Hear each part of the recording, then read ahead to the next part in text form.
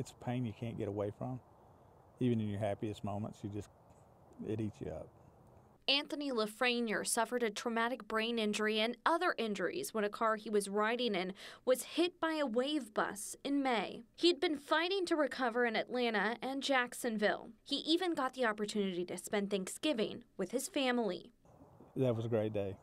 And then to be followed so quickly by this tragedy, and just not knowing. Recently, he was finally given the okay to go home. From the instant he got home, he was a completely different kid. I mean, he was coming back. But on December 10th, he suddenly lost consciousness. And we're standing there talking to him when he just collapsed. Immediately did CPR, had the ambulance out, but they were just never able to bring him back. His body was flown from Jacksonville back to Mobile Tuesday night, where he was greeted by a small crowd of friends, family, and Mobile County Sheriff's deputies. It was still a tough thing.